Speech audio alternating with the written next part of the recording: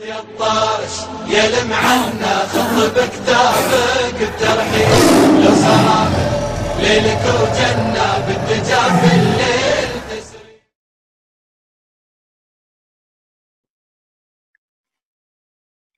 السلام عليكم ورحمة الله وبركاته.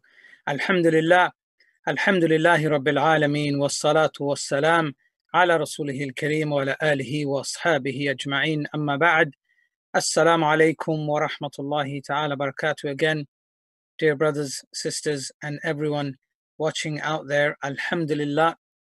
Today is the 2nd of Dhul Hijjah, one of the greatest days of the year, and we are blessed to be here with Al Fitrah and presenting our 10 days, 10 speakers program. And today I'm your brother Yusuf Abdul Jobbar, and I'll be having my host with my guest, brother Ismael Beaumont from London, but was also living in Medina for a long time and studying there, alhamdulillah. And also myself, I was there for 6 years. So our session today, alhamdulillah, is on the topic of life in Medina. Working, living, relaxing, spirituality. This is our topic today. And the format will be, inshallah, I will remind myself and everyone else at the beginning of 10-15 minutes about the virtues and blessings of Medina itself, alhamdulillah. Then our guest will share some of his experiences, his stories, my story also, and more importantly, any questions that you have. The WhatsApp number is there. Please send across your questions. And also you should be getting the family together. Remember, this is a family time to benefit, to enjoy, and join onto YouTube, subscribe, like, share on the One Eid Al Fitrah TV station and channel on YouTube. So please do log in and tune in for this exciting session between myself and Ismail, Sheikh Ismail. We spent over 13 years in Medina, living, working, studying, and a blessing that we've enjoyed. So this will be really a great session that I am looking forward to everyone to benefit together with us, inshallah. Also, we've got lots of different campaigns that we would like you to support with the One Eid. I'll discuss some of that later, inshallah. Right, so what I'll do, as I mentioned, I'll start off and remind everyone about the virtues of Al-Medina. You've got, alhamdulillah, there are so many great blessings of Medina.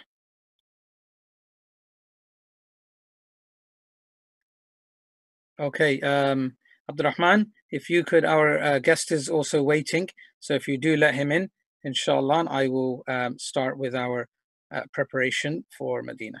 Okay, brilliant. Assalamu alaikum. Allah wa barakatuh. Can you hear me, akhi? Yes, mashallah, perfect. Good stuff. Great. So we've just started. Alhamdulillah, I've explained to them the format of our session today, that I will start off with a 10-minute reminder on the virtues of Medina.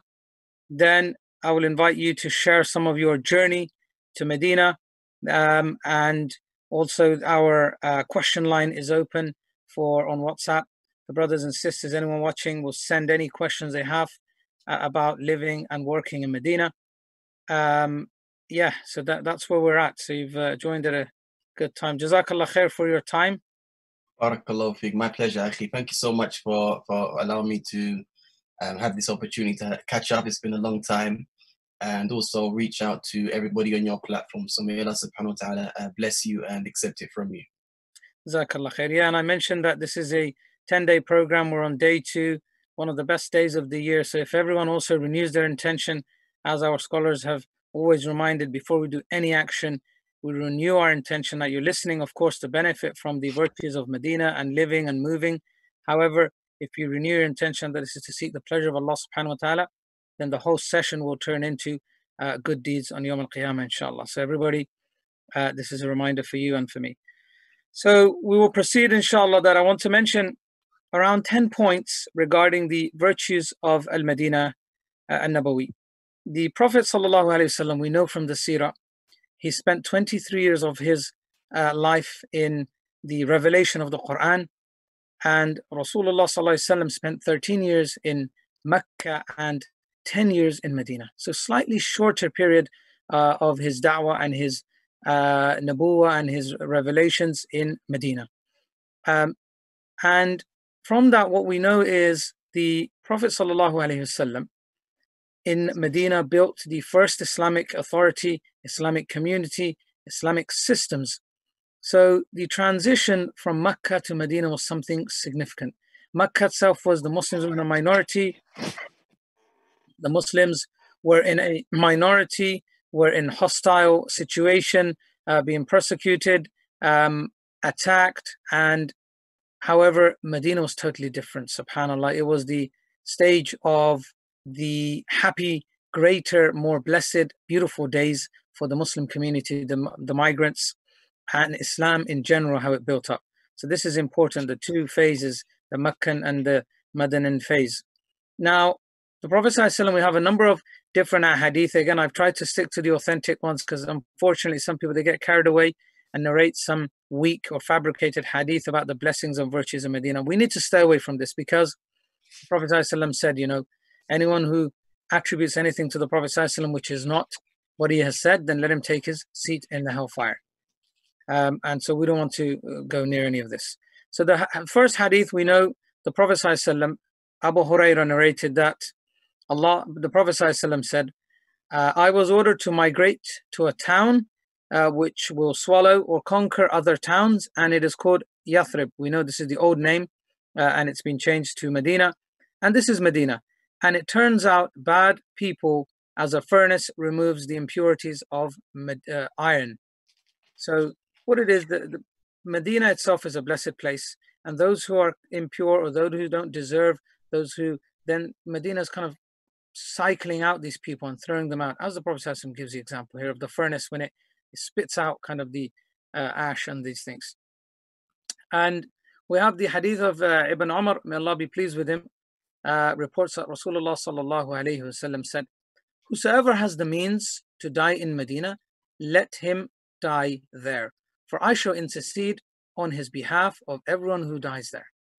SubhanAllah, this is reported by Musnad of Imam Ahmad and in Sunan at-Tirmidhi. Now, what's important here, of course, is SubhanAllah, there is a lot of people that live for 20, 25, 30 years, SubhanAllah. And then by Allah's plan, they leave Medina and they die, and their ending happens outside. This is the plan of Allah subhanahu wa ta'ala. So what is important, of course, is living in Medina is a great blessing.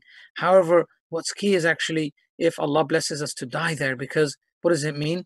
That the Prophet ﷺ will intercede for us on Yawm al-Qiyamah. And so that's a great blessing. Imagine having a recommendation from our beloved Prophet ﷺ on Yawm al-Qiyamah when we need it. Nothing can be more precious than this. The hadith of Anas, Rasulullah ﷺ said, "O Allah, bestow on Medina twice the blessings you have bestowed on Mecca." So Medina has this lofty position. We know Mecca, la shak, no doubt, has a great place, the most holiest place in Islam. However, Medina itself has its place also. Also, Abu Hurairah reports that the Prophet ﷺ said, there are angels guarding the roads or entrances of Medina. Neither plague nor a Dajjal will be able to enter it. This is 2 points of very important points to learn from here. One, we know that the Dajjal, when it will come, and Ahl Sunnah, we believe that he will come, and he will come in the shape of an individual person, not a system. And the description is given in the authentic ahadith.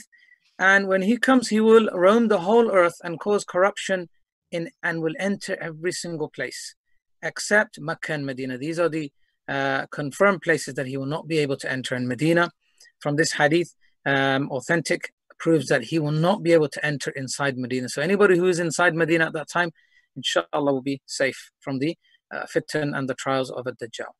Secondly, something important here, the pandemic that we are facing at the moment about, and there was a lot of confusion, I remember a few months ago, people saying, well, coronavirus and COVID-19 is a plague, is a pandemic, blah, blah, blah. Well, it's not a plague. We know by the scientists and all those have established that. But we know from this authentic hadith that if it was a plague, the scholars would say that it wouldn't have entered Medina. And we know there are people have been affected in Medina. So it's more of a disease because the definition of a plague is different. And the hadith clearly says plague does not enter Al-Medina. Then we know some of the blessings and the virtues of Masjid al-Nabawi. And the Prophet ﷺ says, and this is reported in Al-Bukhari, do not set out on a journey except for 3 mosques, Masajid, Al-Masjid al-Haram, the Masjid, the mosque of Allah's Messenger, Masjid al-Nabawi, and Masjid al-Aqsa, the Al-Jerusalem. And then the Prophet ﷺ, in another authentic hadith of Imam Muslim, reports, prayer in this mosque of mine, Masjid al-Nabawi, is better than 1,000 prayers observed in any other mosque besides it, except that of Masjid al-Haram. And we know Haram al-Makki, subhanAllah, 100,000. So there's no comparison between those two when it comes to the values of the prayers. Then we know about a hadith in Bukhari where the Prophet ﷺ said, between my house and the pulpit, there is a garden of the gardens of paradise. So Ar-Rawda, Riyadh al-Jannah. So we know there's a special place in Medina. And the final point is regarding Masjid al-Quba, the first masjid that was built in Islam, the Prophet ﷺ, and that's in Medina itself. And alhamdulillah, we used to live 5 minutes drive barely from there. What a blessing. And in the Sahih of Imam Muslim, he narrates that the Prophet ﷺ used to go to the Masjid al-Quba every Saturday, walking or riding, and he would pray 2 rak'ah salah, and this is reported by Imam Bukhari and Muslim. And this, so we know this couple of narrations that mention that a person who from his house makes wudu and makes intention to go to Masjid Quba will be rewarded, and prays 2 rak'ah, will be rewarded the reward of Umrah. And so this is, we know it's authentic. And the scholars, they say, some say that it's Saturday, some say it any day of the week that you pray, that you will be rewarded by the reward of Umrah. And so there's another hadith which says, whoever goes out until he comes to the mosque, meaning Masjid al-Quba, and prays there, that will be equivalent to Umrah. So alhamdulillah, these are some of the quick, I wanted to remind you of some of the virtues and blessings, so that Islamic teachings, Medina has a lofty position, not for the Arabs, not for the Bengalis, not for the Brits, not for the Saudis, but for the Muslim Ummah.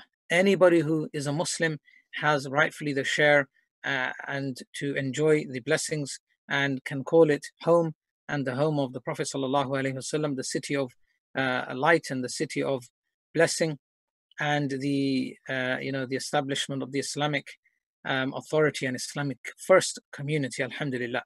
So this was just a brief reminder, for myself and for everyone there, that no doubt Medina is a great place, and those who have visited, may Allah subhanahu wa ta'ala bless you. Those who have not, may Allah grant you the permission. And those who, and all of us should make an intention now, as the hadith said, make an intention to move to Medina. Keep the intention there, at least Allah subhanahu wa ta'ala will, at some stage, maybe will facilitate you. And there is no harm in having good intentions in good deeds. Barakallah feek.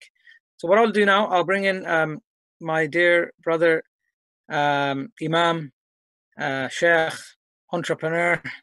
SubhanAllah, I know he doesn't like all these things and we shouldn't do it, but these are just between me and him. And alhamdulillah, we spent some time on and off in Medina, here in UK, and between both of us, as I mentioned, at least 13, 14 years, which is almost a lifetime in Medina. So we're going to now share some of these journey with you. So I'm going to ask Brother Ismail to come in and start some of his journey, actually, how, even I don't know, subhanAllah, I've spent time with him. I didn't get a chance to sit with him and ask him how he made it to Medina. My journey is very long also. I might share some of it, but I want to hear from him. Bismillah, Brother Ismail. Bismillah. والصلاة والسلام على أشرف الأنبياء والمرسلين نبينا محمد وعلى آله وأصحابه ومن تمسك بسنته إلى يوم الدين. جزاكم الله خيرا, Sheikh Yusuf, for that beautiful reminder. And you're absolutely right, Akhi. I don't like those titles. The only title that I will, own is the entrepreneur. I'll take that one. But as for Sheikh and stuff like that, that's way above, you know, anything that I'm deserving of. But I do appreciate the kind words, Akhi. Okay, as it relates to my journey to Al Medina, I first, to be honest with you, I don't remember the first time I ever was exposed to, you know, the Islamic University of Medina. If I had to think back and like really, you know, squeeze my mind, I would say that maybe one of the uncles, and what my uncle told me about, you know, the possibility to study. Because when I became a Muslim, I took the Shahada on the da'wah of my father. You with me? I didn't know any Muslims, like any practicing Muslims. I had Muslim maybe friends and associates in college or in school, secondary school. But the bulk of my da'wah towards Tawheed, towards Allah subhanahu wa ta'ala, towards the Messenger of Allah alayhi salatu wasalam, it came primarily from my father and also my uncle, who at that time had probably been a Muslim for maybe 5-6 years, and Allah subhanahu wa ta'ala knows best. So it was a very, very different call that I got. I didn't, for example, get swayed by, you know, some brothers might get swayed by, oh, you know what, in Islam you can have more than one wife. Oh yeah, let me find out more. Or some people might get swayed by fighting and jihad. Young people are impressionable. That wasn't my journey. I got called to Islam by adults, my father, my uncle, and they told me about Tawheed. Like my father, he used to make me, like he wouldn't force me, because at the time I was 19 when I became a Muslim. But he would highly encourage me to listen to the Purpose of Life talk, the very, very famous Purpose of Life talk by Brother Khalid Yasin. And I remember back in the day, just hearing about the oneness of Allah. That's all my dad wanted me to learn, that God is one. That's all he kept saying to me, God is one, until it became so natural in my heart that he used to say, listen, man, I know that you may not be ready to make that transition, but just pray that to Allah that he doesn't take your life in that state. And even as a non-Muslim, Sheikh Yusuf, I used to make that dua. Oh Allah, don't take my life except as a Muslim, because I believed it was the truth, but I was just too weak to follow it. I felt that it was a near enough impossible task to leave everything that I was doing in order to, because from a non-Muslim's perspective looking in, Islam can seem restrictive. It can seem restrictive. But that, I come to realize later, that's due to the limitations of the person and not the limitation of the religion. It's the limitation of the person's, mind and what you can do with your life. As a young black boy growing up, you think of music. For those of us that may have been involved in, that clubbing lifestyle and drugs and women, it's like, oh, I can't do everything that I know how to do. Some of us may have known how to do it well. So it can come across restrictive, but, by the blessing of Allah subhanahu wa ta'ala, and everything is by the tawfiq of Allah subhanahu wa ta'ala, ultimately, I began to realize that, no, Islam isn't restrictive. In fact, you can do everything except for those things that are harmful for you. And now when you look at something like that, you start to see it from a completely different light. Yeah, sorry, I'm going to interrupt you. I'm going to kind of probe you a little bit. So this is in the 90s, and where is it? In Brixton, or where did you grow up? What kind of? No, this wasn't in the 90s, Sheikh. I became Muslim in 2000 and either 4 or 6. 6. Yeah, 2004, 2006, about 15 years ago, if I'm not mistaken. Okay. Good. And London, which part of London? Southeast London, Catford. Okay. Yeah, I'm tempted to say 2004. So yeah, that was my introduction to al-Islam. And to be honest with you, I stopped eating pork. Before I became a Muslim, because that was my way of just like testing the waters. Not that I was a big pork eater anyway, but I would consume pork. But it's like I stopped the pork, and then I believe, wallahu a'lam, I would have stopped things like alcohol. Other things I found harder to give up, but like I said, by the tawfiq of Allah wa ta'ala, those things became a little bit more easier. And to this day, alhamdulillah rabbil alameen, I remember the day I took my shahada. I remember the whole day leading up to me taking the shahada at Maghrib, because we were approximately 4 days into Ramadan in 2004. And I was at college, and I told all my friends. I was in Lewisham College at the time, if you know where Lewisham College is. told all my friends, like, and all my friends were non-Muslims, smokers, drinkers, you know, the normal for a non-Muslim.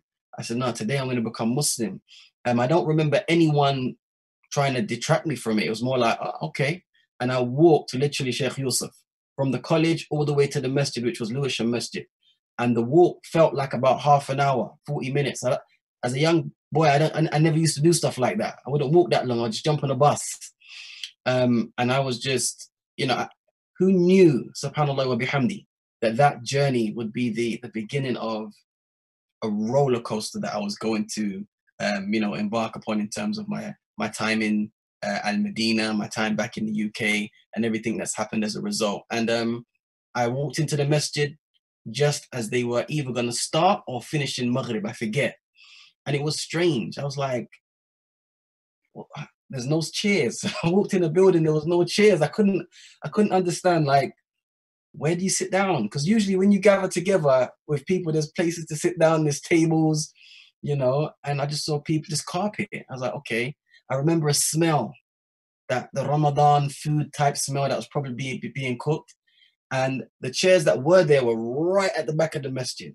So I just sat there, and if you can try, even for right now, it's difficult because I've been learning Arabic for so long and teaching it. Words now have meanings to me in Arabic, as they do to many of the Muslims. You say Assalamu alaikum to somebody, it's almost as if you're speaking in English. Or if you say Alhamdulillah, it's almost as if you're speaking in English. We use these words all the time.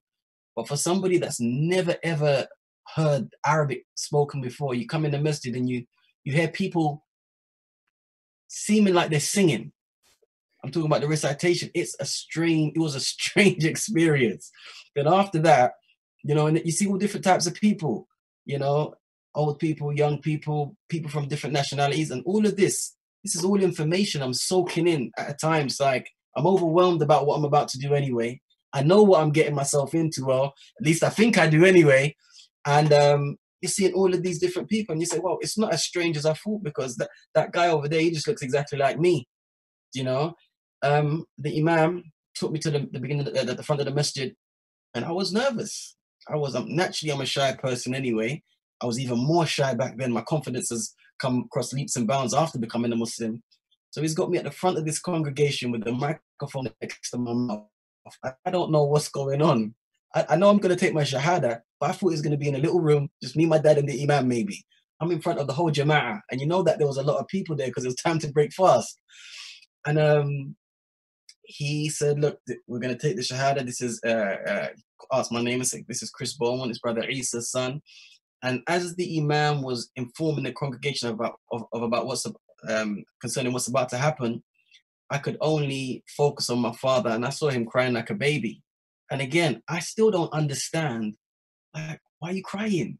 Like, is it that serious about what I'm about? I obviously clearly didn't really understand the ramifications of what was about to happen. And for my father, who had already been a Muslim for many years, he realized that this is potentially the difference between paradise and hellfire, potentially. I didn't know at the time that he was probably making dua constantly, you know, through Ramadan and these, for example, how many 10 days of Dhul Hijjah did he experience?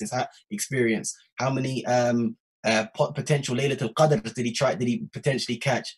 He was probably asking Allah subhanahu wa ta'ala for someone in his family to be guided. So for him at that time, my reversion or conversion, whatever you want to say, was probably a sign that Allah answered his dua. That was probably, you know, emphasis that Allah does exist and Allah does answer the dua of the believers. But for me, I was just kind of just going along with how I felt. I didn't realize the significance. And by the time I finished the shahada, my dad was in tears, crying like a baby. So that was my introduction to al-Islam in a nutshell. Yeah, mashallah. That's just reminded me of a brother that he was, I think, from West Indies. I visited him yesterday, friend of mine at uni. And subhanAllah, you know what? He was one of those guys who wanted to be a perfectionist. So I remember whole year he would pray with us. We'll do Ramadan and do a lot of things, but he wouldn't take the shahada. Yeah. You know, and that was, for me, it was kind of strange. And some of the other brothers saying, no, it's not going to count. And they were, and I said, look, leave him, let him. And he was, you know, he wasn't young, he was in his 30s. Yeah, Beautiful brother, you know, I met him and then alhamdulillah eventually took it. it's But he beautiful. was just kind of the, you know, the shaitan was kind of in and out, asking him in, and he just says, no, I got to learn a bit more. I got to do few more prayers. I got to get a few more fasts in. Yeah, MashaAllah, you know, very strong these days. He's, you know, married and he's got children, and MashaAllah, so it's brought back those memories. And that was in the 1995 to 99. That's when I was at uni. So, subhanallah. yeah, Subhanallah. May Allah bless the brother. I think as well, I think psychologically, if you know what you're going to do and you deep down you want to do it properly, but you also know yourself that you're still doing these things, you don't want to feel fake.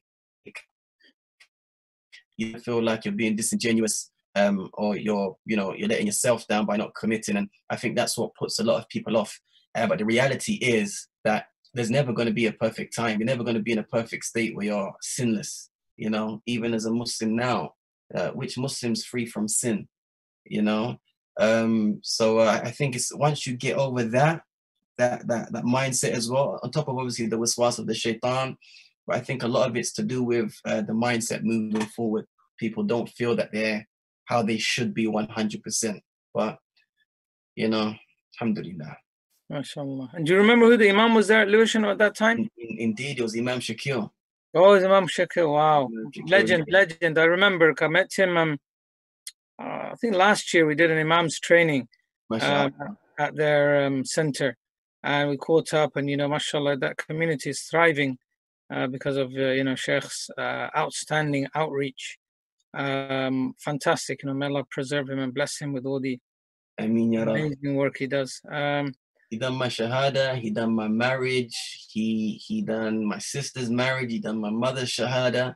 He's played a significant role in, you know, the Beaumont family life. MashaAllah. Right. Good stuff. Right now, the people have been waiting for, I think, your journey. Let's see how it starts. You know, how did you kind of fall into this Medina? You know, what happened after you took the Shahada?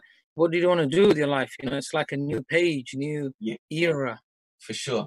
I mean, you know, I wish I could tell you I had a fairy tale conversion where I became a Muslim and then I was on it from the jump, but that's just not the reality of my story. I did try. But obviously, I'm still battling with however many years of al-jahiliyyah and my old friends. And these things take time to kind of leave your system. And it's quite a natural progression, you know.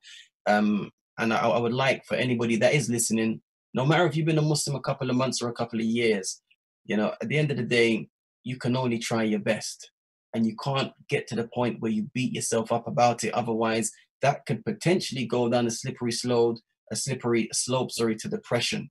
You know, and now you start to despair in Allah subhanahu wa ta'ala because you just feel you're no good. And again, that there, Sheikh Yusuf, in my humble opinion, it comes down to perspective and how you choose to look at a particular situation. Anyway, I digress. Like I mentioned at the beginning, somebody would have told me about Al-Medina, going to apply.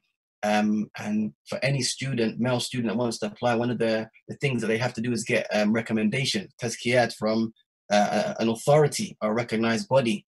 So I remember in the early days trying to sort all of that out, going to different Imam. Again, Imam Shakil gave me a tazkiyah. So you can imagine for him, from seeing me take my shahada, from marrying me to my wife, who alhamdulillah I'm still married to this day, to writing me a tazkiyah, this gentleman, like him or hate him, he's played a significant role in my life. And for that reason, I have to always appreciate that in him and respect him for that and love him for that. You with me?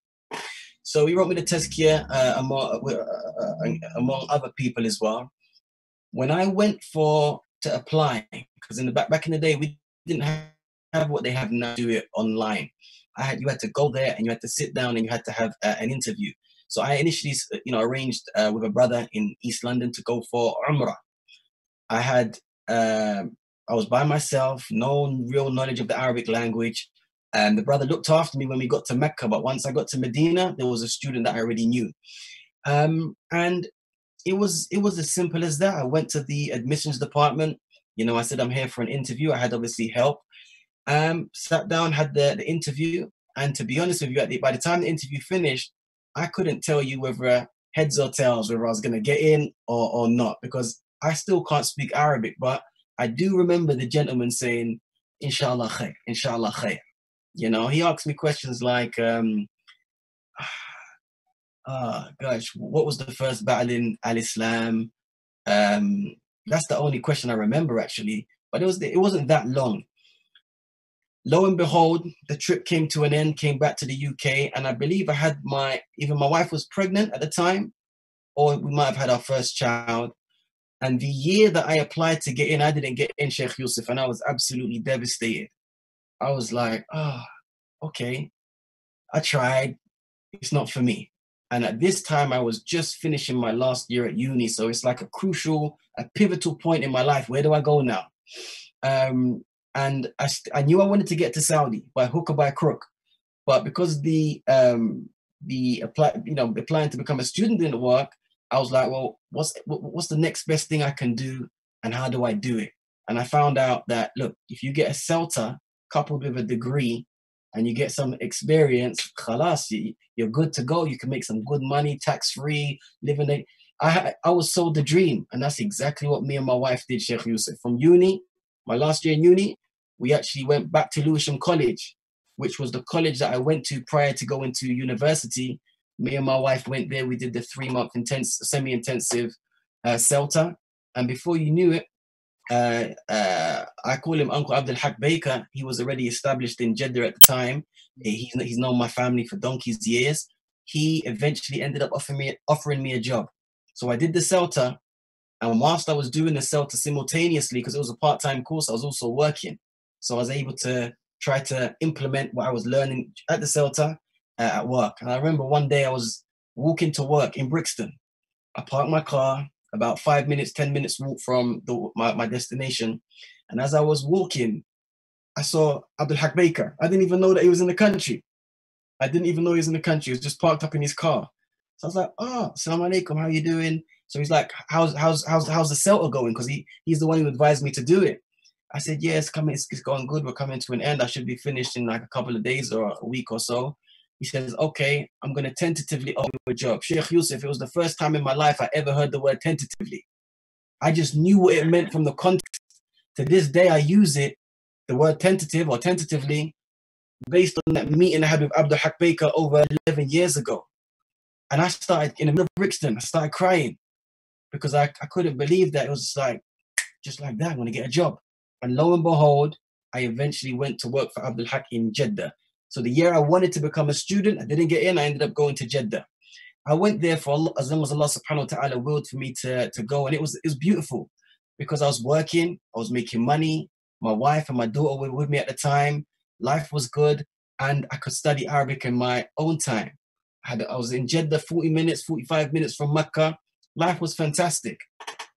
What happened though, Sheikh Yusuf, was, and I'm sure anyone that's seen any of my interviews before will know, one of my children was diagnosed with Down syndrome. So whilst my wife was with me in Jeddah, in fact, the day before or so that she came out to Jeddah, she had the 5-month scan wherein they told her that the baby's going to have Down syndrome. She came anyway. And then Uncle Abdul Baker said, listen, I know how much you want to stay here. I know what you've done to get here, but you're going to have to go back to the UK and be with your wife because she's going to need you. And again, I'm young. I think I'm 22 at the time. Like I'm 35 now. So I'm a completely different person, but I'm young at the time. Obviously, I want to be there for my wife, but I've also just started my life and I was torn. I didn't know what to do, but I took his advice and I went back. Would you believe it was when I was back in London, Abdul Haq had another project happening in London. So he's like, I went from a job to a job. He said, don't worry, when you go back to London, I'm going to put you on a 20 grand a year salary. And as a 21, 22-year-old young guy, it was nice. I think it ended up working out to be 18,000, but I was appreciative of the opportunity, because many people don't get the opportunity. I went from one job to another job. And I vividly remember one day I was sitting in the office of the company that we were working for, and a gentleman walked in, a Muslim, one of the brothers from the community, and he said, Ismael, what's your birth name? I said, Chris. He said, you've been accepted to the University of Medina. I said, whatever. Because I'd applied 2 years prior He said, I'm not joking. I said, maybe it's some other Christopher Beaumont. It's not as if I've got some unique name. Beaumont isn't the most unique surname, and Christopher sure isn't the most unique name in the world. He said, no, it's you. So I said, no, you have to show me. So I saw my name. Even by looking at my name, Sheikh, I still wasn't convinced it was me. I was like, maybe there's some white brother from, I don't know, Manchester or another place that it's him. Coincidentally, around the same time, a cousin of my wife was going for Umrah, a brother. So, and he wanted to apply for the Jamia. So I said, Akhi, do me a favor, please. And this was the days of BlackBerry Messenger, if you remember those days. Yeah. BlackBerry Messenger. I remember, man. I said to him, Akhi, look, when you go to apply, say that a brother called so-and-so has been accepted. Just see if you can see anything, a picture, my address, anything that I would have submitted for you to know that it's me. Sometime later, I don't know if it was hours or days later, he says, Akhi, it's you. I said, how do you know? He said, I saw your mugshot. And you know, when you apply, you have to do the passport photo. And I've got the passport photo to this day. Wow. I've got the sheet of paper to this day somewhere lurking around. And that's when it finally sunk in that I got accepted to the University of Medina. Before then, it hadn't sunk in, you know. And, you know, lo and behold, I had to do there's a lot of running around that you had to do, medicals and stuff like that. But lo and behold, I was well on my way to pursuing my dream of studying in the Islamic University of Al Medina, becoming a student there. Yeah, mashallah, man. That's pretty awesome. You know, Allah subhanahu wa ta'ala has had that plan written for you, but you had to go through this kind of, For sure. yeah, traversing and some similar things for me. When I left in 2008, I made intention that I wanted to study the deen in whatever capacity I could someday to get to Medina. I didn't know when, I didn't know what, I didn't know how. I just made that intention. And I set up with some friends, a company, went to Riyadh. 2008 we're talking about, you know, and we're stationed there for a good few years. Before that, I was in Emirates actually for about a year. And then 2008, 9, 10, you know, I'm in Riyadh. I'm not really benefiting any from the scholars or anything. I was just busy with work and life and settling.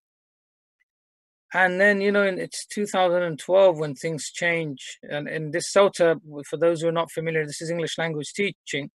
And so after a few years of setting up the company, we start struggling, you know, money dries up. And I'm thinking, okay, right, now it's crunch time. What do I do? Come back home? You know, I had family with me at that time, 1 or 2 children at that time only. I've got 6 now, alhamdulillah. Alhamdulillah. And I thought, okay, I've done a few years, but it's, you know, either I throw it in, come back to England, but I had nothing here because I've left my job, everything, or I keep struggling and fighting out. And I thought, no, I'm going to go into another career, do some maybe teaching, and, you know, did some summer course, and I thought, I'm going to teach some English. Beautiful. And then that's how I get into King Saud University in 2008 or 9, do some teaching and still running the company in the background for a few years. And that hope and intention, I never gave up. I knew I was going to go, but it was a time when Allah would invite me. And then in 2012, subhanAllah, there's this kind of bogus, it felt like a bogus company from Jordan. You know, they said, oh, we were opening new massive university programs, English language in Medina. I'm thinking, nah, you guys are having a joke, innit? It came through like a connection of my wife's, and I thought, nah. The guy calls me up and he goes, no, I want to offer you some. I thought maybe just a teacher. He goes, no, we want to offer you like a director, you know, program director. I'm thinking, well, what's going on here? You know, and that is it. That was a transformation. And this is in 2012. SubhanAllah, you know, and then that's how it starts. And then, alhamdulillah, I spent 6 whole years working, studying, and doing a little bit of teaching, you know, inside Masjid Nabawi and running the, as you probably know, some of the outreach programs, chaplaincy. So that's kind of a snapshot, but it was just, I think the key was having that intention, having that hope in Allah subhanahu wa ta'ala that He will make it happen, but never to give up. You know, the long journey was long. I mean, Emirates, Riyadh, almost coming back to Bristol. This is where my hometown is. And then beyond my wildest dreams, you know, not just a teacher, but you go in as a program manager to run. And not only that, then they eventually told me Islamic University. I said, what are you talking about? Islamic University Sharia. What planet are you guys on? You know, what's going on here? They didn't do anything other than Sharia and Quran. And it was that royal decree at that time, they decided to open the scientific colleges. And we were on the main campus at that time, if you remember the old buildings. Yes, indeed. Yeah, so we launched there. We used some of these old classrooms for a whole year until they moved us up to the new big nice one, campus. Buildings. Huh? The luxurious buildings. Yeah, the luxurious. But subhanAllah, yeah, it was kind of surreal, really, of how it kind of happens. And then everything else, in terms of the Masjid Nabawi stuff and these things were another story. Sheikh Yusuf, what's beautiful about that story is that one phone call's changed your life. Imagine if you missed that phone call, Allah musta'an. And another beautiful thing about listening to your story is that, it's just a reminder just to trust in the process. Trust, as well as being obviously keeping the intention alive and never giving up and, having good thoughts about Allah subhanahu wa ta'ala, just trust in the process. At the end of the day, how you get to Al-Madinah is not your choice. Inshallah ta'ala, you're going to get there how Allah subhanahu wa ta'ala wants you to get there. And what better, as a brother said to me the other day, what better will is there to prefer the will of somebody who's deficient and makes mistakes, or the will of the one that's free from mistakes? So it's beautiful to hear that. Sometimes we want something and it doesn't happen the way we want it or maybe anticipate it to happen. And how it does end up happening is like, in my wildest dream, I would never expect the company from Jordan to just call up or connect with me through my wife and then end up offering me this prestigious position in the Islam. It's beautiful, man. And it's just like, imagine Sheikh Yusuf, right? Remember that at the time when he was in the Riyadh, when money was drying up, you might have been a bit stressed. You were like at a crossroads. Do I stay? Do I go? Am I coming? Or I'm sure you probably had other stresses of life as well, family issues, friends, whatever. But if you knew 100%, like somebody told you, don't worry, in a year's time, you're going to be the director of your whole outlook on life, and the test would have been completely different. And I try, even with my journey now with cancer, Sheikh Yusuf, I try to say to myself, look, Allah's never ever let us down. He's never ever let us down. So instead of waiting 6 months or a year to get the good news or to get that thing that you wanted, act as if it's already happened, and start, living your life with the gratitude towards Allah subhanahu wa ta'ala as if that thing has already happened. And it kind of coincides with the statement of the Prophet alayhi salatu wasalam, where when he told the companions, "Ud'u Allah wa antum muqinuna bil ijaba," call upon Allah whilst you're certain that He will answer your request or your supplication. And if you were to ask anyone, Sheikh Yusuf, how do you feel? What emotion do you feel when Allah tabaraka wa ta'ala answers a request? Probably the number one answer that you'll get back from them. In fact, let me ask you the question. Let me see if my theory pans out. All right. There's something that you want more than anything in the world, Sheikh Yusuf, and you've been calling Allah subhanahu wa ta'ala day and night for this thing, and then suddenly you get it. What's the first emotion that you're going to feel for the situation that's presented itself to you? Towards Allah, obviously. It's gratitude, isn't it? That's the one right there. That is it. Gratitude. Everyone's going to say gratitude. You're going to be grateful. So my thing is, when the Prophet ﷺ was teaching his companions to be grateful, when you call upon Allah subhanahu wa ta'ala, live your life in a state of gratitude, because if somebody's certain that their supplication is going to be answered, that necessitates that the gratitude is going to follow. But the Prophet ﷺ saying, be grateful. Even if it hasn't happened, be grateful. Live your life in a state of gratitude. And that's what I try to do. I try to live my life. I don't always succeed, Sheikh Yusuf. I'm a human being. So, everyone, all of us, we have our flaws. But I just find that so beautiful. If a person, no matter what they're going through, financial hardships, health hardships, marital hardships, be in a state of gratitude for as long as you can, to the best of your ability, because that will effectively shape how you look at a situation and also how you feel. Yeah, alhamdulillah. Jazakallah khair for that reminder. Yeah, we've still got around 45 minutes. Let's get stuck into, let's do some, life in Medina, because this is what a lot of our brothers and sisters have tuned in to see, what we got up to. what kind of food we're eating, what kind of madness that we got involved in. So, but, so a lot of different experiences. I met you kind of towards the end, I think, of my era. A couple of yeah, that's fair to say. That's fair to say.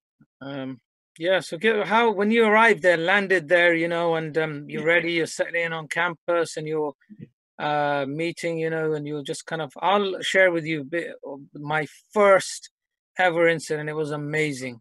Okay. I'm in there. Okay. So you dream that it's like, everything is amazing, and we're there, and I'm going down, and this is my first time in Medina, and I'm on the escalators going down, the escalator down to the toilets, and I'm coming up actually, and I get a little tap on my shoulder. And I turn around, and there's a little young lad, and he smiles and he greets me, says, "Welcome to Medina." And I never forget this to this day, He doesn't know who I am. I don't know who he is. I'm just coming back from wudu. But he just welcomes me as if he knew that I'm coming and I'm a guest to his city.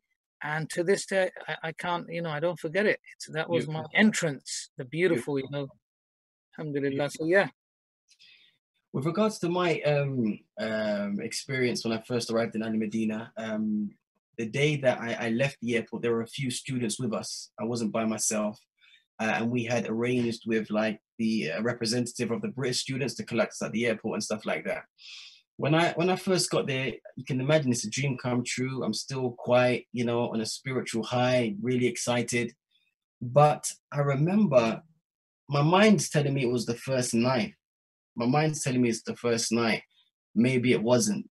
But there was definitely a time where it wasn't my iman as such, but the novelty went like this. Whoosh, it just plummeted. And I felt conflicted. I'm like, why am I feeling like this? And what it was that me personally, I was missing my family. It was as much as I wanted to be in the blessed city of the Prophet ﷺ and have this opportunity. It's really strange how, human beings, just the way we are, the way we interact with our emotions, that novelty can just wear off. And I would have, alhamdulillah, I didn't, but I would have left to go back home because I just wanted to be with my missus. I suppose one of the things that really helped me was that there were brothers that I knew over there that were, had been there longer and basically were holding me down, until once you get like a week in, 2 weeks in, the amount of that how much you miss people back home, it starts to get a bit easier when you realize, oh, I've got internet, I can, at the time I was rinsing Skype, WhatsApp, and that weren't out yet. So that was my initial introduction to Al Medina. And remember, I'm going to have a significantly different experience to you because I'm going as a talib. You're going as a businessman or a director. So I'm living in the student accommodations. You're probably getting, your house on Shadat Sultana with 3-4 bathrooms and stuff like that. The first room they put me in, Sheikh Yusuf, I had to share with 6 people. Wow. No partitions. And they put me in the second oldest building in the uni. Whereas my friend that got accepted the year before, if you remember Abdul Hakim Fingers, they put him in building number 14. Building number 14 were the new builds. That was like the Marriott and the Hilton. Like we were in the hood where we were living. I was in Al-Wahdat Al-Thaniyatu, the second building, and there was no partitions. I'm coming here with my big suitcase and my laptop and all of these things. And I said to Abdul Hakim, listen, there's no way I'm staying in this room with my things out. The toilets were very challenging. The smell, I saw cats walking around. I'm like, I can't do this. I can't do this. It was all too much, all too much. And alhamdulillah, I wasn't the only one that felt like that from the new students. And even Abdul Hakim, he's like, right, this is rough. Like they hadn't even experienced what we were experiencing. But mashallah, the brother, may Allah bless him, man, he's got a big heart. He allowed us to sleep on the floor in his room until we got our own rooms. I ended up still staying in the old buildings, but it was only 4 to a room and the rooms were partitioned. So I had my own little section, which was nice, but it was still challenging, Sheikh Yusuf, as you can imagine. Some people want the AC on, others want the AC off. You know, some people like the light on, other people want the light off. Some people cook in their room, and you might not like the smell of the food of their cultural dish, but you just have to put up with it. You know, it was challenging to say. That was my introduction, Sheikh Yusuf, to Al Medina. Yeah, I just want to add on some points here, because, you know, I spent a lot of time with a lot of Western students, giving them, you know, chilling out with them, and then doing the leadership workshops that we used to do. Yeah. And, you know, subhanAllah, I remember the sacrifices, average, correct me if I'm wrong, I think each Medina student does about 7 to 8 years. You know, that's their sentence, because you got to do the 2-year Arabic diploma. You got to do the 4 years bachelor's, that's 6. Yes. Yeah, and then you're going to take some time out. You might miss a semester. So you're averaging 7, 8 years. And most of the boys I'm speaking to, you know, and a lot of them have left their wives, moms. And some of the guys, you know, one American guy I know, Palestinian bro, very sad. He had like about 3 semesters left. That's a 1.5 years left. And he quit. He couldn't handle it. What are you know, sad. You know, I mean, did he say that I quit because I can't handle it? I don't know what he said, but he said, look, I want to get married. I want to move on with my life. I'm not making any progress here. I can't do this anymore. Because Sheikh, my man just difficult, Sheikh. It is so... and I don't look. At first, I got angry and upset, but then I thought, I do feel some of what he was going through, because he's not the only one. You know that. Yes. I've seen loads of others over the years. The boys have not, you know, it's subhanAllah, the lifestyle that we have here to the lifestyle there, the changes, the emotions, the culture. You have to be, you know, and that's why I think even, let's say the kid that comes out of Medina, and he's one of the worst ones, subhanAllah. Let's say he didn't take much. He's still a giant, you know, he's a soldier, because he's done that time. And it's not for everybody. And you got to give him the respect, even if you don't respect anything about him, that you have to give him, because that's a lifetime he sacrificed for Allah's path, and he gave up on life. Sheikh, I totally concur with you. You know some of the issues that we had in Medina with other brothers and whatnot. One thing I can't take away for all of our differences, if you managed to get to Medina and you tried, I take my kufi off to you, even if you didn't graduate, because it's not all about graduation. What it's about is the sincerity of the action. The paper doesn't mean anything, you know, it really doesn't. So it's if you manage to go there and complete, then you have that. You can't do anything but just respect the talab, i.e. his quest for knowledge, because bila shak, without a shadow of a doubt, he would have gone through some serious hardships. Multiple times, Sheikh Yusuf, I wanted to leave. If it was sometimes, if it wasn't for Sheikh Tahir White, you know, one time I came to him and I was having a serious situation, and I told it to him, and I'm a very private person, Sheikh. You know what he said to me? And this one kalima just changed everything. He said, man, at the end of the day, you're going to do what you're going to do, but you, meaning me, he said, you're not like other brothers. You haven't just come here just for the ride, and you've come here, and I can't remember the exact words he said, but he saw something, whatever that was, in me, and it was that belief that somebody that I respect and love and look up to dearly saying to me or believing in me made me say, no, you know, I can do this. And again, what is that? Perspective. And it all comes down to how a person chooses to look at a situation. I was on the brink of giving it up. That Palestinian American brother, I've been there, Sheikh Yusuf, where it's like, I don't care anymore. I want to go home, you know, and that is a sad state. But, you know, ultimately, every experience you go through in life, it does make you stronger if you learn from those experiences. Yeah. All right, listen, it's good what we're discussing now. We've got some couple of questions that come in very relevant to what the topic we're on. One of them is the challenges, so we're going through them. Another one said, how do students initially manage getting on with everyday life, not being able to speak Arabic? Yeah, it's a nightmare. It's a nightmare. You know what, Sheikh, my only stuff, maybe I should say a nightmare. But my thing is, I think it's a disservice if I were to come here and say, oh, it was amazing, you know, the teachers are so helpful, and you know, the students are great, and it wasn't like that. Well, at least that wasn't my experience. Going to Al Medina, starting from in the Arabic Institute in Al Mustawa Al Awwal, if you go there with zero Arabic, you can't distinguish alif from ya, you're going to struggle, because oftentimes what happens, and I was a bit guilty of this myself, people who start in Mustawa Al-Awwal are people that can speak Arabic, can have a fluent conversation. So now if you're an alif ba ta student, you're immediately at disadvantage. And we had some Egyptian teachers, as great as they were, I don't think they understood this delicacy here, because if the teacher explains a rule and then the teacher says, Hal fahimtum? All right. And then the aqwiya from the tullab say, Na'am, fahimna ya Shaykh. He's moving on to the next point.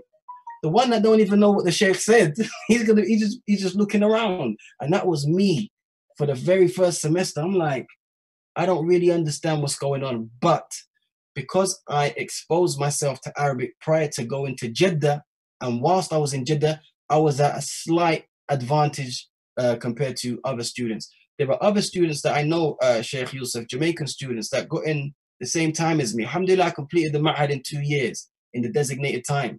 It took them 4 or 3 or maybe more. And it's not that they're silly. It's just that I had a head start. It's like everything in life. You know, nobody's really stupid or anything like that. It's people have head starts in life, you know. As it relates to getting around, and like when you have your missions that you have to deal with inside the uni, oftentimes you're going to have a brother with you that can probably speak Arabic that will help you out. That was a tremendous help. Other than that, the learning process was really, really frustrating. Can you imagine sitting for like 4 hours or 5 hours a day and somebody's speaking? You're hot, you're hungry. I mean, I got there when I was 25, and I'm in a class with 17, 18-year-olds, and I don't really know what's going on. I got 2 children at home, and you can imagine where my mind was half the time. You know, it's frustrating, but I can only, thank Allah and just glorify him and extol his mention for giving me the ability, granting me the success not to give up. No disrespect to anybody that felt that was their only option, but it was one of the best things that I ever did in my whole entire life, Sheikh Yusuf, because I learned things in Al Medina that has helped me to this day, especially with my journey with cancer. You know, it's the connection. Not saying I've got the closest connection with Allah Subhanahu wa Taala, but you know, there's something about trying to develop anyway a strong creed, your aqidah, and your belief in Allah Subhanahu wa Taala that will allow you to withstand tests and trials and tribulations. Certain trials and tribulations that other people might not be able to withstand. But it was the knowledge that I was able to receive whilst I was there that helped me stay grounded through my darkest times, Sheikh Yusuf. And I'm talking about really, really, really dark times. Yeah. No, I think we've got to, take advantage of every situation. I remember what you're saying because, I'm there as kind of a program director and they're rolling me out into different meetings now. And my Arabic at that time, I don't know that because I spent a few years in Riyadh at that time, maybe barely 3-4 years. Yeah. Yes, I'm sitting in 2-3 hour meeting. They're just yapping away, man. But you know what I'm doing? I'm like a machine, just observing the same frequency of words, what situation, why the guy's saying it, how he responds. Yeah, and I'm registering, but I'm barely understanding, meetings. Yeah, and after I remember as well going into the Masjid Nabawi, sitting in some halaqat, and I'm sitting there and I would barely, the first halaqat I would barely get maybe 10% of what the Shaykh is saying, but I'm sitting there. Yeah. I'm enjoying the atmosphere, the things that I've studied in English, when that hadith, there's a bit of, resemblance. I know the key words, yes, so I'm buzzing with a few words, salah, zakat, yeah, but the persistency of fighting on year, my 10% is going up to 20, 30, 40. And subhanAllah, by the time I left, I will sit there and I'm there 90%. It's like English. It's like English, yeah. The halaqas are there and it's like, alhamdulillah, I'm in my comfort zone. But look at the journey. It's taken 5-6 years of sitting and being exposed to the language. That's it. the next question they're saying is, how long did it take you to become fluent in Arabic? We've got another related question. Yeah, I mean, respectfully, ikhwani wa akhwati fillah, I'm very much learning the language. Yeah, I know I do teach it, and I love teaching it, but I'm still learning the language. That question for me, Sheikh, is quite difficult to answer because everyone may have a different definition of what fluent is. You know, if an Arab heard me speak today, maybe he wouldn't say I'm fluent. If somebody that don't really speak Arabic that much or can speak it to a mediocre standard, they might think, oh, I am fluent. So it's quite subjective. But needless to say, I don't think the ma'had in and of itself, right, was enough to prepare you, for example, for kulliyah. It just simply wasn't, Sheikh Yusuf. You know, in order to gain mastery of any language, you need to do your speaking, your listening, your reading, and your writing. You have to focus on those core skills.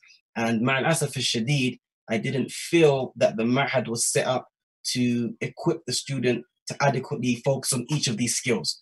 And Allah knows best. Maybe that's an unfair statement, but I mean, I'm not the only one that feels like that. To answer the question, it's like I said, it's difficult to say how long it was. But one thing that I can say, and I remember very well, is my relentless desire, as you had earlier on when you spoke about your desire to come to Al-Medina. I had a relentless desire to learn this language. Like, my thing was only death, Sheikh Yusuf, was going to stop me from learning this language. And I suppose that if anybody, no matter what, whatever your endeavor is, whether it's to be to learn Arabic or to be a student of knowledge or whatever you want to, whatever field you want to go into, if you have a unshaken desire such that you say only death is going to stop me from getting or reaching my destination, or that's at least that's your attitude and that's how you approach the situation, you're definitely going to do it. It doesn't matter if it takes you a year, 1 year, 2 years. That's not important. Again, when you reach the destination isn't important. It's about the sincerity of the intention. So when I get asked this question, my response is just enjoy the process. Don't focus on how long it's going to take. Because if I say to you guys, oh, it took me 1 year and you've been studying Arabic for 4 years, how's that going to make you feel? It's not important. It's not important. It's focused on the sincerity of the intention and just enjoy what you're doing. Because one day it's going to happen. It's a given. It's going to happen. And you're going to look back and then you're going to, you're going to laugh at yourself at some of the times you struggle to differentiate the ba from the ta, or the sheen from the scene and stuff like that. So that's what I would say to that. I hope that answers the question. Yeah, no, I think the key thing, what I'll concur with you, is how badly do you want something? And this is what we do when it comes to, motivation and this leadership stuff. That's kind of my game. MashaAllah. It's like, when you want to, how badly do you want something? Because there are a lot of people, they don't want it badly enough, and that's why it doesn't happen. Like you said, if it's death or nothing, that's you're it. going to get it. But if you're very half-hearted, most likely it's not going to happen because you don't want it. As soon as the first excuse you find, you just think, all right, I'm giving up. I can't do this. That's it. And that's the difference between commitment and interest. Are you interested in studying, or are you committed to studying? Absolutely. It is a long process. You've got to be in there for the long run.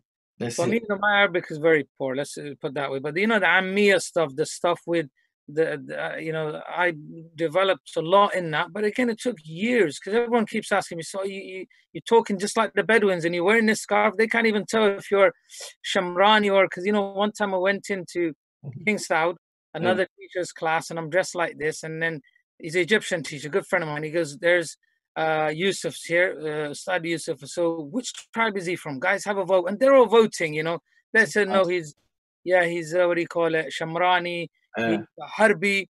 And the other guys said, no, he's Harbi. Look at his eyes, this time, And then I speak a few words in their dialect, the Ammiya of the Hijazis or the Riyadh, Najdis. And they said, there, see, we told you, he speaks like the Harbis.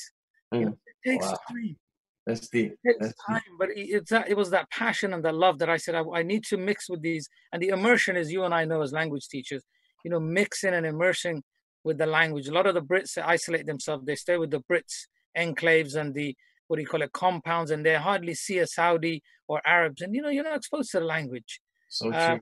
So you're true. not going to benefit from it. So the next question from here, one of the sisters asking, what is it life in Medina for the wives and families of the students? Do they have a chance, support network? Can they study? What are their challenges when they're there? Some, alhamdulillah, Allah gives them the chance to take them. Others, they don't go because they're not, they don't have financial or they don't have a visa means.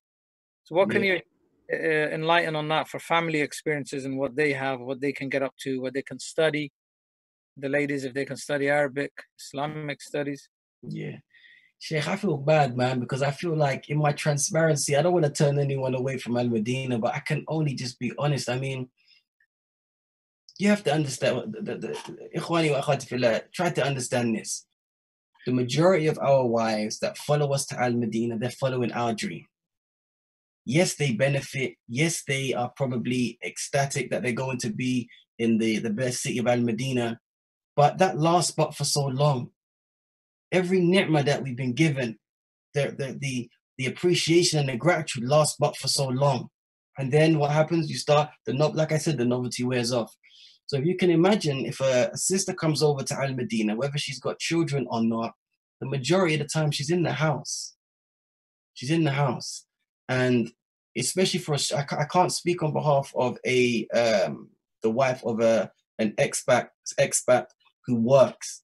But as a talib, don't have much money, studying, and if you're struggling, you're gonna have to, and you're hungry for it, Sheikh Yusuf, you're gonna be putting the time in outside, homework and stuff like that. And if you're trying to benefit from the ulama, as you know, the rules of the ulama are always in the evening. So there is definitely that element which is very, very difficult because, obviously the woman wants company of a husband, but the husband's trying to pursue seeking knowledge. It is not easy, this is why the reward for seeking knowledge is so great. All right, Allah subhanahu wa ta'ala will make the path easy for that individual to get to Jannah bi'idhni Rabbina Azza wa Jal. Having said that, that's in the initial stage when you're setting up and stuff. There does get to a stage now where the wives, they get into their grooves, they meet other sisters. If there are istirahat, when there's an istiraha, where there's going to be a sheikh giving a talk and brothers are going to have some food. It's an excellent time for sisters to get together and meet other Westerners and say, oh, I'm not alone. And I think at that stage, that's when the normality of living in Medina kicks in, because you start to build up a community of friends, which you may not see all the time, but there is a community, needless to say. With regards to studying Arabic and stuff like that, when I got to Al Medina, there was talks, and this was 11 years ago now. There were talks that they were going to open up a sister side. Back then, I've never seen it. I don't think it will ever happen. But if you're in Medina as a wife of a talib, then there are definitely institutes where you can study Arabic, whether you do it privately or whether you do it in a proper institute. So it's it's definitely available and feasible, but again, you have to want it more than you want food and drink. And there is a lot of responsibility on the shoulders of our wives in Medina for a student. They have to put up with a lot, and if your experience was anything like mine, where I had children and I had real issues in Medina, you bring that home. You with me? You bring those issues home, and who else are you going to unload your problems on, except obviously after Allah subhanahu wa ta'ala. But everyone, we need a companion to speak to, your wife. So I would say in the beginning stage, it can be quite lonely. I do remember my wife in the early stages being very clingy to me. That slowly subsided as she started to get her own community. And we were, blessed as a family, because whether we were in Jeddah or in Al Medina, she was always blessed to get work, because like myself, Sheikh Yusuf, she had a degree of certain experience, and that was a tremendous blessing, because it opens doors. Being qualified, having education, it opens doors. So once she started to have her own routine and her regime, that was definitely a tremendous blessing, you know? Yeah, I think, look, I agree with you. Look, even for those who work, you know, your priority, of course, is your duty. So even for me, working long days and then going home and then sometimes, you know, just spending an hour. I remember some days, half an hour, you know, I'd go home, Mm, something, mm, and then I'm out off to the Sheikh's dars because, that's you know, it. we committed once a week That's it. and they just see you for 45 minutes. You come back home and, you know, it's That's it. difficult. Yeah. Uh, So they have to put up with that. But like you said, once you get used to that, once it's done, because, you know, there's places, as you know, the wives can study during the yes, day. yes, There's the Da'wah centers, the Marrakech, even in Medina, you know, where they used to have some nice guest lectures come in English. And the istirahas, you know, the once a week, once a month with the pool where the kids can play around.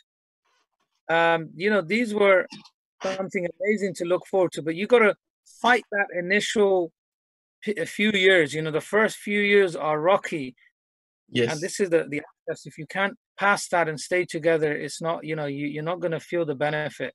And then, of course, that's which, it. you know, even for the students, maybe less, but for those who work, alhamdulillah, you get, you know, maybe once every 2-3 months, you say, okay, that's it, man. This weekend we're going Mecca. Yes, Yeah, yeah, and that's, yeah, you know, that's prices. You wait that 3 months, you don't care. Everyone is just now counting down, waiting for yeah, that Mecca trip, and that it's worth it. You'll live that two yeah, months, you know. And we used to sometimes, subhanAllah, there was a center in Jeddah where I used to do khutbah sometimes on a Friday. So yeah. we'd head out Friday morning after Fajr, do the Mm, Jummah there to an English center, English audience, then go to the seaside and then go to Mecca, then stay and head back, you know. And that 3 months would be worth it. They will be patient on that, you know, yeah, do the work, whatever it needs, because, you yeah, know, we've got something amazing to look forward to. So you got to plan things. And also, you know, the Eid times where we have this istirahas and these things, and also the theme parks or the shopping malls that, you know, if you go on the weekends, all shopping malls have like a mini fun fair on the top. The kids that's can it. go on rides, you Yeah, know, and these are beautiful where you take yeah, the family yeah, on a Friday or Saturday, you know, and this is priceless because they'll yeah, wait the whole week. You know, the family will sacrifice the whole your week's evening because they know this is work time. This is Islam all right. time. Yeah, you're waiting, the counting down for the Friday night, Thursday night, and then, you know, we're letting down, detoxing, de-stressing, and then the again it starts again. So you got these phases, you know. So No, alhamdulillah, I think it's a that's good. mix. Yeah, you're right. You reminded me, Sheikh Yusuf, man. There was definitely some beautiful times. Even being there, like on the first day of Ramadan, praying Tarawih in the Prophet's Masjid first. Like these are things that I don't know if I'll ever be able to do that again. Mm. Do you know what I'm saying, Sheikh? I don't know if I'll ever be able to do that again. So they were definitely beautiful times, man. But And the Jum'ahs, you know, the Fridays, as you know, we used to leave 9:30, 10, park up and yeah, just sit, you know, next to on the floor outside, yeah, relaxing for an hour or two, just doing nothing but the mm, peace there. The kids are just running around. We have a bit of gawa and dates. yeah, You know, the yeah. Friday was like it's a recharge, a reboost, you know, so that will Certainly. ease all the tears and the pains of the week. It will just wipe them out and then you're refreshed and you're ready for another, you know, another battle for that following week. You know that. That's it. That's it. Jazakallah khair. Barakallah feek.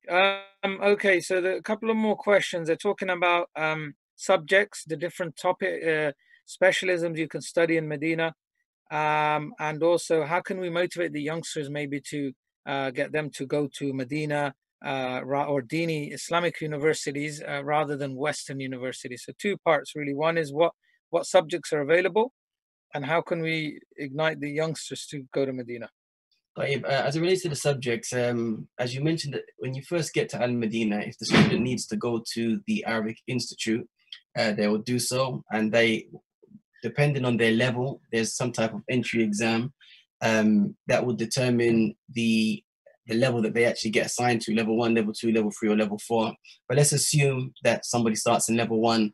Whilst you're studying Arabic in level 1, by the time I think you get to like level 2, you start to learn Hadith, you start to learn a bit of fiqh, I believe, in level number 3, a little bit of seerah, a little bit of Quran. So in the Arabic Institute, you're not only studying Arabic, you're studying Arabic and you're also studying other sciences, but in Arabic. You know, very, very basic at that.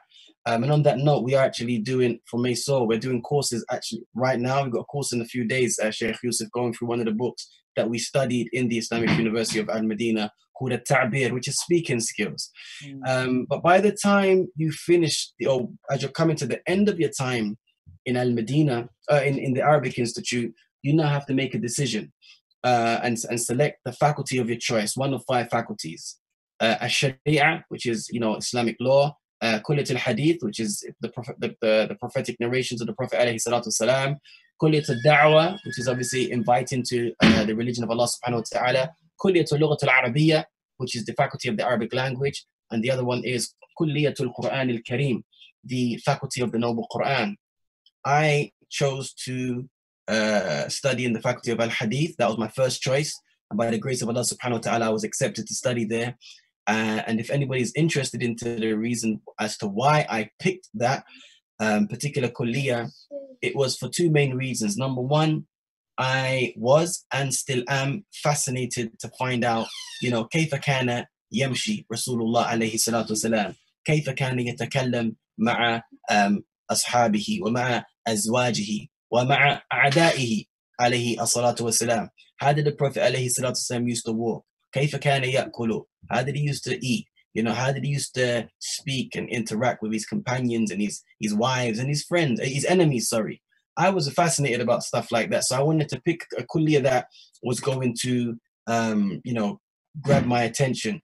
Secondly, when I looked at the students that were, you know, years in front of me, I just found that the caliber of students that Kulliyat al-Hadith was producing was more in line with where I wanted to be.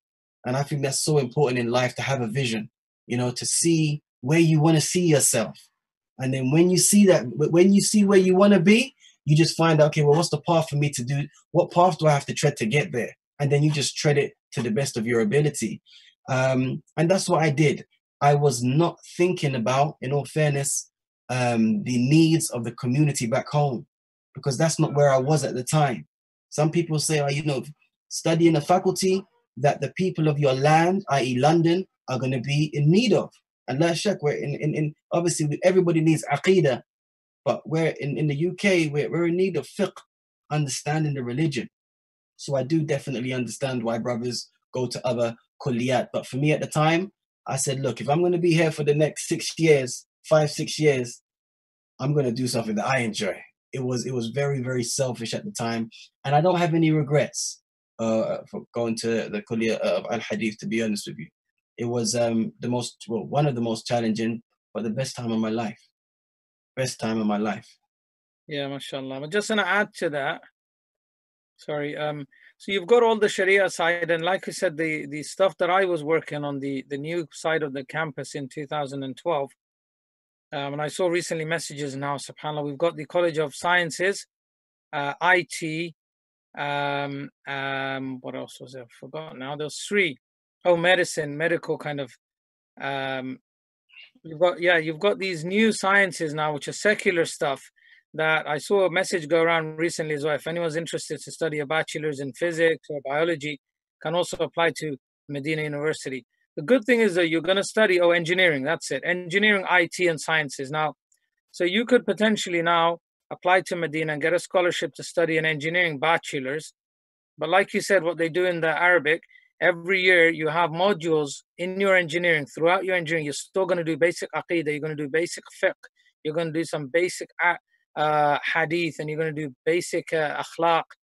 You know, so they're building up. What they're trying to do now is produce a hybrid. So you have a practicing engineer, you know, a Muslim. Yeah, so it's a good, you know, kind of vision where you got an engineer who's a bit more grounded in his beliefs, and just a secular guy who's an amazing architect but doesn't even pray. So now you're going to have one who understands Allah, and he's a good architect, and has the basics of the deen. So you do have that. And that's what we've been working on, that the new campuses or the new site. So alhamdulillah. What was the second part of the question, Sheikh Yusuf? The second part is those youngsters, how can you and I motivate them to, you know, have a vision to go to Medina? How can we create some sparks inside them to go to study Dini subjects rather than to go to Western unis and study Western subjects? I suppose, Sheikh Yusuf, the responsibility that you and I have and all of the other Tulab and the expats is that we have to lead by example. We have to show them that not necessarily what we say, but what we do, how we interact with them, to show them that, you know, people that do go to study in Saudi Arabia, they're not just rough and tough and they only have one way of looking at things. They're actually approachable, nice people. You know, they're down to earth people, they're relatable people. And I think that's the biggest ni'mah that we can, or the biggest, you know, form of da'wah that we can give to the youth, to show them that we, you know, to be an exemplary example, you know. But when I heard you say the question the first time, the first thing that came to my mind is, if somebody has been raised in the UK, right? He's been raised just in a normal household where he's allowed to listen to music, indulge in watching films and going out with his friends, maybe going to nightclubs. It's going to be very, very difficult now, when that person gets to that 15, 16, 17, to try to persuade that person to go to Al-Madinah. You're almost fighting a losing battle. So I think that there is the mistake. It's, as parents, we shouldn't rely on the local imam who graduated or the local expat who, you know, achieved great things in Al-Madinah to come back and encourage our children to become what we want our children to be. As parents, we need to do that. The responsibility is on our shoulders. And it doesn't start when the child's 15, 16, 17 years old, Sheikh Yusuf. It starts way before that. You know, it starts with the tarbiyah at home. So parents, even if they're not studious, they have to be very cognizant concerning the impression, the lessons that they're giving the child at home, because that there essentially will shape the rest of the child's life. Sheikh Yusuf, how many times have you probably disciplined your kids and you say, SubhanAllah, I sound exactly like my father or something like that, you know, because a lot of what we received growing up, we give. Sorry, Sheikh Yusuf, I had to open up the window. I'm so hot in here. Whatever we liked growing up as a kid in terms of the values, we give to our children. Whatever values that we, you know, I think we try to give our children something better than we had growing up. So I think that parents need to be very, very mindful about that. Number one, to take responsibility. And number two, think about the lasting impressions that the cultivation, the tarbiyah that they give their children now is going to have. You may say, a parent may think, you know, I don't want to be too hard on my kid, or I want him to have a happy, you know, a free, you know, what do they call it, upbringing. And I say, well, if that's how you want to be, then you're going to have to face the ramifications of that when that child becomes 15, 16, and they say, no, Mom, I don't want to study Islam. I want to become this, which there's nothing wrong with becoming an architect or a doctor. The Ummah needs these things. But, you know, give your child the best opportunity in life by starting now, such that when they're at that age, then, you know, it's going to be easier for you as a parent, you know, to kind of accept the decision that child decides to make. Yeah, I'm with you. There was a question regarding application. We know now these days the application is online. No. So whoever's sending, you know, I'll get it out onto the group. They've got some group where they message, so we'll send it out. The application now is fully online. They said how to increase their chances. Of course, that child needs to have a good relationship with the local imam and the masjid, because like you said, someone's got to give an endorsement. So what you said at tazkiyah, someone's got to vouch for him, say, yeah, this lad comes to the masjid, you know, he's a good boy, he's not involved in any dodgy stuff. So that they need that. And if they can do some, like you got, mashallah, some Arabic courses, this would definitely, I encourage anyone to take some, you know, preparatory foundational Arabic. So that will make your life easy if Allah accepts you. So definitely we'll send out the link for the online application and these short courses. Just to add to that, Yusuf, what you said was absolutely correct. You have to have a good reputation in your community. It's definitely advantageous if you're somewhat studious. You're not going to go to Medina and become a student. It's not going to happen. You have to have that raghbah, that desire to study, to be self-motivated. Don't expect everything to be given to you on a spoon like it is here in the UK. You know, the Arabs, they don't treat their teachers how we as Westerners treat our teachers in college and university. There's a lot of respect for the ustad or the sheikh or the doctor in the Arab lands. So that's something that I would definitely say. But above everything that both of us have mentioned, ultimately, Akhil Kareem, it is down to the will of Allah Ta'ala whether that person gets in. I've heard stories of people having tazkiyat from big scholars and they don't get in. I got one from Imam Shakil, Abu Usama, and Suleiman Ghani, I believe, the Imam of Tutin. Yeah, Sheikh Suleiman, yeah. Let me tell you something about that story right there. I got a tazkiyah from him through my wife's uncle, who used to work in the masjid with his father, with Sheikh Suleiman.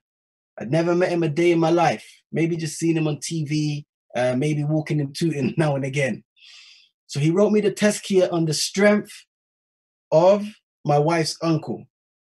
Got the tazkiyah. I said, Jazakallahu khair. I didn't care how I got it at the time. I just wanted a tazkiyah.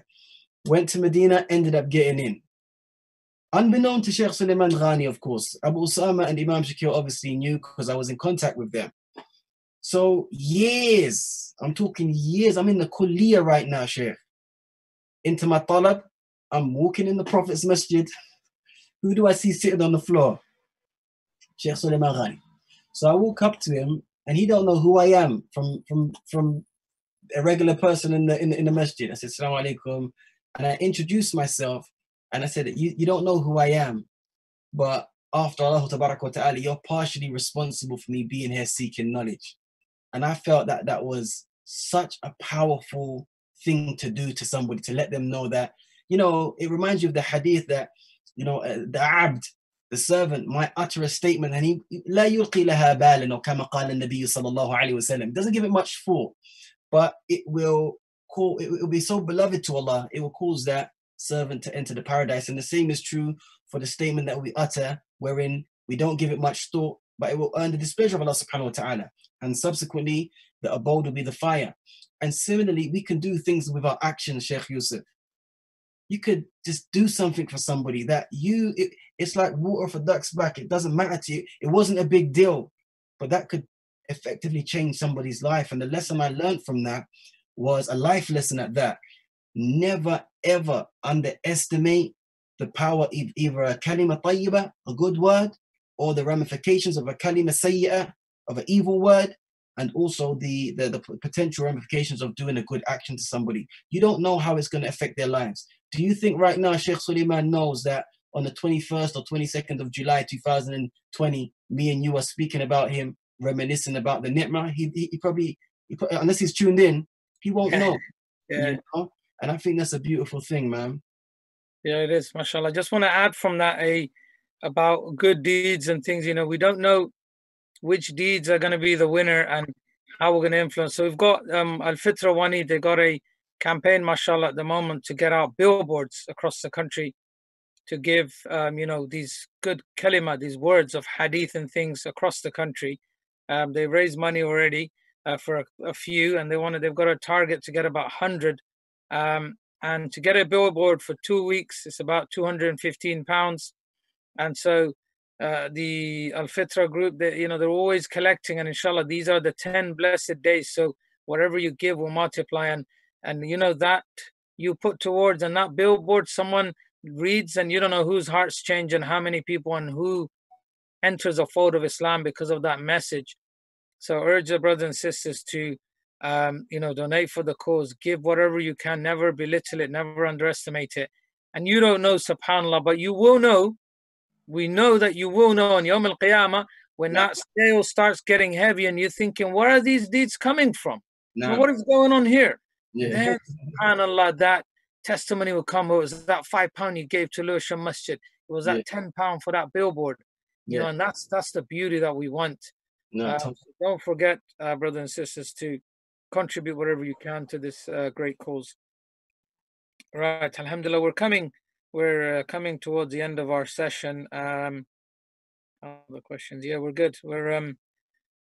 What else would you like to add? What else haven't we added? Maybe we can do a summary, another 5 minutes or so to wrap things up, inshallah. I mean, what I would like to say, Sheikh Yusuf, I mean, you know, I'm accustomed to people asking me about my time in Medina and how to get over there. But you know, one thing that has to be mentioned, and I would be remiss if I didn't mention it, we have to remember that the place don't make you holy. You mentioned something at the beginning of your lecture. You said that, you know, Al-Medina is for the Muslims. It's not for the Arabs. It's not for the Brits. It's not for the Americans. It's for the Muslims. And similarly, seeking knowledge isn't only restricted to Al-Medina. And I get it. Medina is a place of barakah and there's ulama there. But at the end of the day, knowledge can be sought anywhere from the comfort of your own home. And Allah subhanahu wa ta'ala has made it easy for us in this day and age that we're living in. So that's very, very important to know.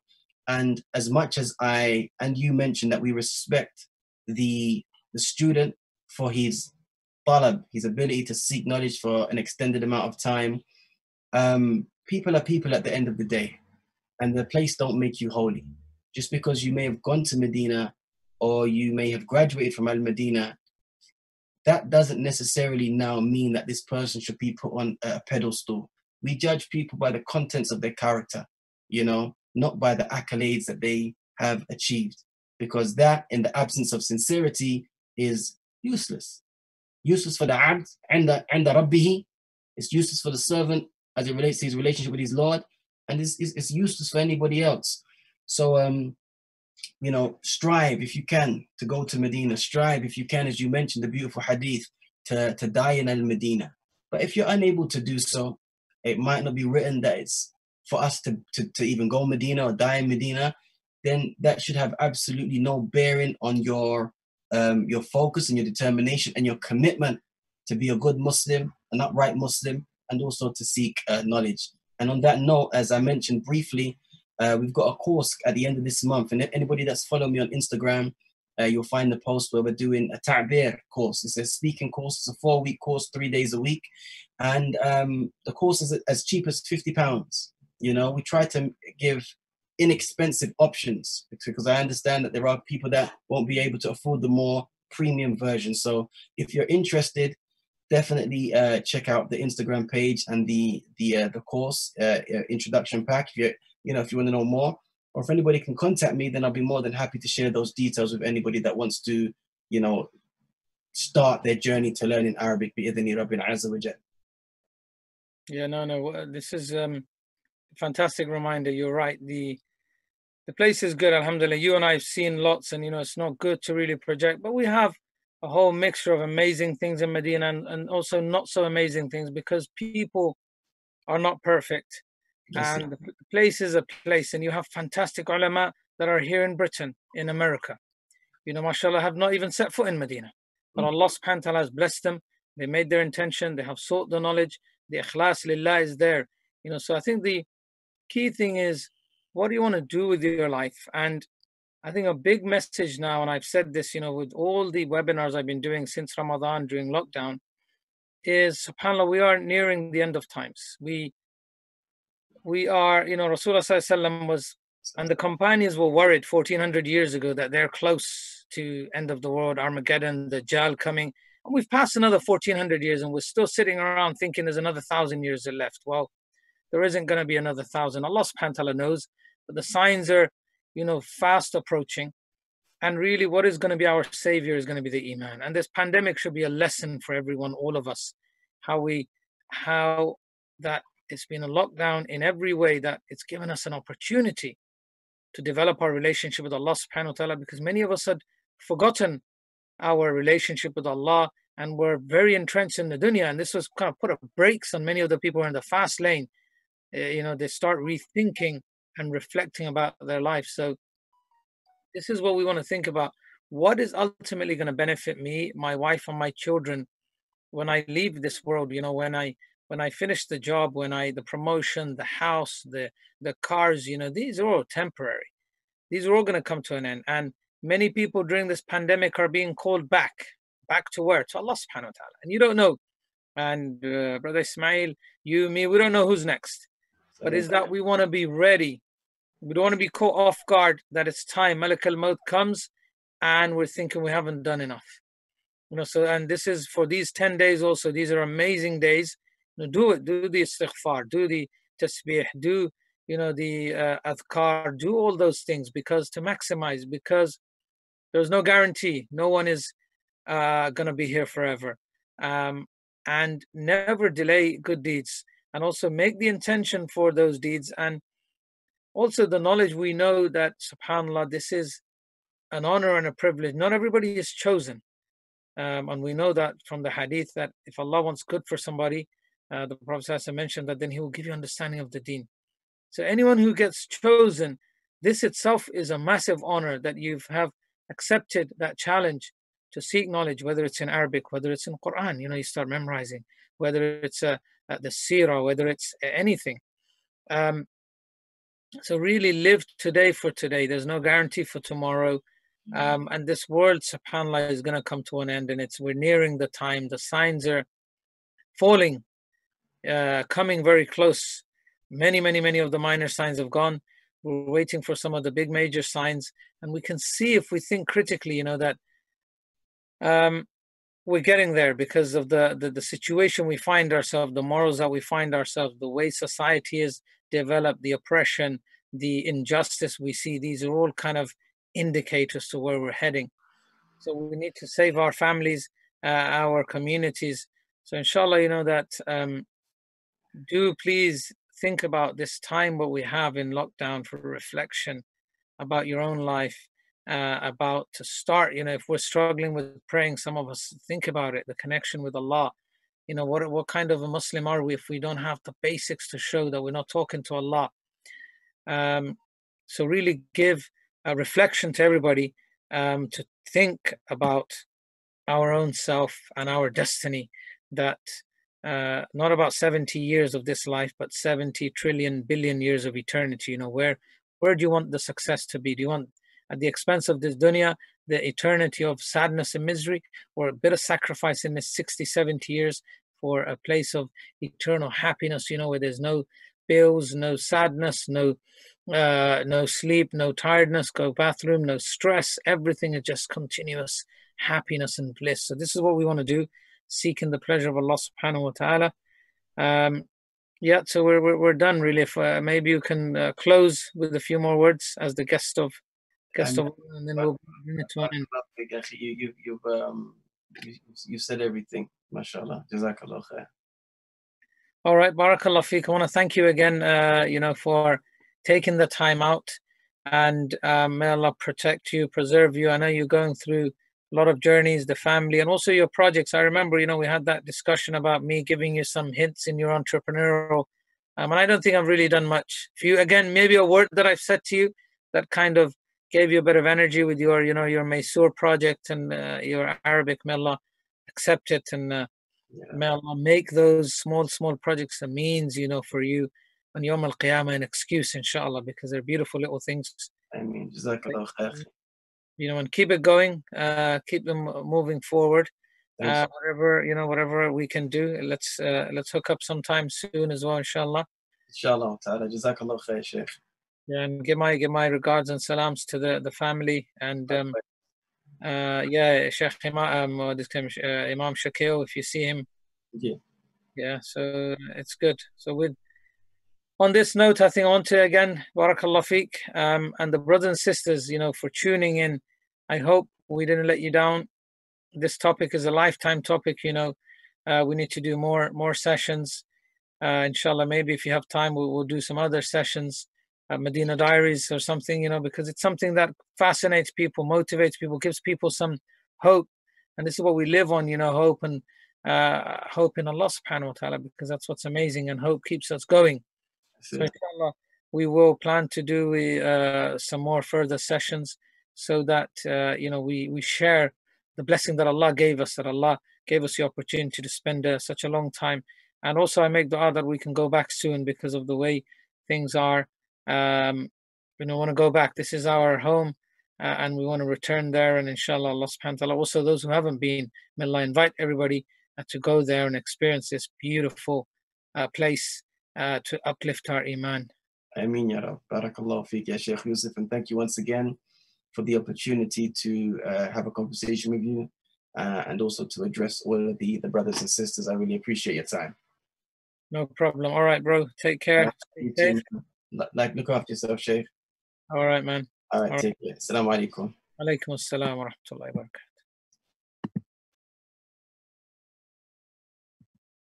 سبيل الدموع سبيل مريح